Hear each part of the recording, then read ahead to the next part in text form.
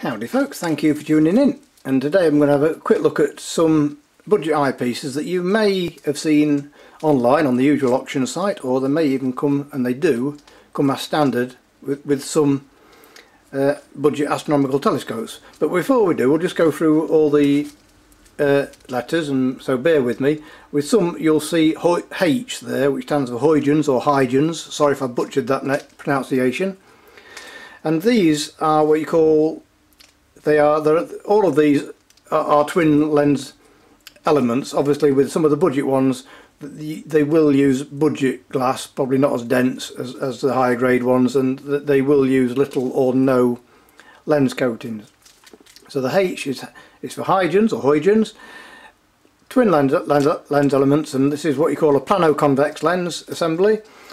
So on each lens element you have one flat side and one convex side. With these, the flat side is pointing towards the eye on both lens elements. With the SR eyepiece, which is symmetrical Ramsden eyepiece, it also has a doublet, and again plano-convex, meaning one lens element side is flat, the other one is convex. And by convex I mean it's thicker in the middle of the glass than it is the edges. And with these, the convex side of each lens points towards each other in the middle, and these are all air-spaced lenses. Then we come on to the ones with a K, a Kellner eyepiece, and it has one plano-convex lens, and it has one lens that is convex on both sides. And finally the plossl eyepieces, which has two convex lenses, as opposed to all these others which have at least one lens with one flat side on it. Have you all fallen to sleep yet, or are you still watching? So let's have a quick look at each eyepiece in detail. So this one, you can see SR 4mm, just in case you've seen this one online and you think that looks good, I'll have one of them. 4mm, you'll get a lot of magnification for that, for a tenner. Well, that's the theory. In practice I would say if you get a load of these and string them together, they make really good wind chimes, but other than that I can't really think of a use for them. Something slightly better is the SR 4mm eyepiece. Just get it focused there, SR 4mm. These often come unbranded, or the ones that we sell, they come branded optical hardware, and they're usable. They feel very lightweight, so there's probably a lot of cheap glass in there, no lens coatings. Nice blackened edge there. This one had a nice shiny silver inside, which is what you don't want for astronomy because you'll get lots of internal reflection. But this eyepiece, it is budget, but it's usable. You're going to look through it with most telescopes and you're going to see the craters on the moon, and planets maybe not, but it's okay for getting you started. It's a cheap and cheerful eyepiece. Don't take it seriously, and it does the job. As does this Kellner eyepiece, and straight away this feels nice and weighty. So I'm guessing there's a nice metal frame there again, but why again they have these nice shiny silver internals I don't know. Whether or not you could paint something in that, I'm not sure. But yeah, a very usable eyepiece for looking at the moon and getting you started, as is the SR eyepiece. And possibly you'll see the moons around Jupiter depending on which telescope you've used, but definitely usable. This one here, you probably recognise this. This is the one you get with the Skywatcher, well, with most Skywatcher telescopes, when you get the Super 10mm and the 25mm, or is it 20, I can't remember. And these are classed as modified achromatics, which I believe is a type of Kellner eyepiece, but correct me if I'm wrong. And yeah, you get a very pleasant view of the moon, and probably most of the planets as well. You know, you are moving on to a different category of eyepiece now, and the quality is a lot better.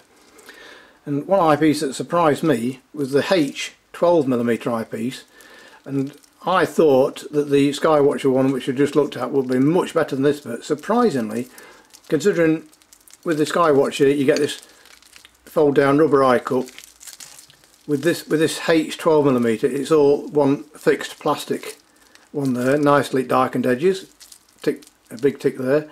And I was surprised how close this was to the Skywatcher eyepiece, the 10mm. So if you are after a mid-price one, this H12 is really nice. And the H12, again, this one says H12 just the same as this one, but I found the, oh dear, got silver internal edges. Why do they do that?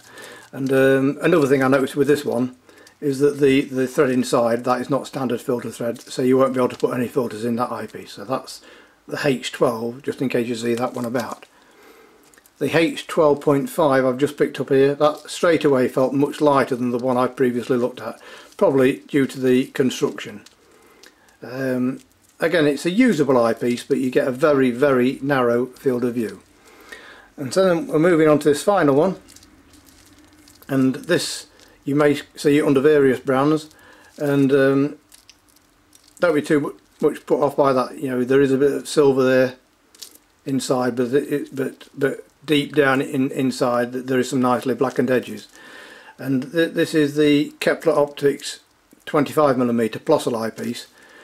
Compared to everything you've seen on this table, this absolutely blows the rest away. A really, really wide lens element there, as you can see. It is long eye relief, and so you have to get the practice of putting your eye about there. If you put your eye right up next to it, all you'll see is blackened edges, and you won't be able to see a very good view. But get the correct distance of your eye away from that eyepiece, and you'll be treated by a glorious field of. It only says 40 degrees there, but believe me, when you look through it, it doesn't seem like that. So, and also, I'm not going to do it completely, but you can unscrew it there if you want to clean the internals of each lens, should it get some internal dust. But that's just a quick run through anyway of a few budget eyepieces, going through the various ones, whether they're SR, H, K for Kellner, or plossl eyepieces. All eyepieces that you'll find online, I would say, looking around. I would say all but one, the SR 4mm, all the others are usable. The budget 4mm eyepieces just stick to the moon. Don't use a Barlow lens with any of these eyepieces except the plossl, because you'll be disappointed, believe me. The temptation is to push the magnification too much with all eyepieces. But aside from that one, the SR 4mm, all the other eyepieces, they do the job on a budget. So as always, thank you very much for watching, and please check out the link in the description below.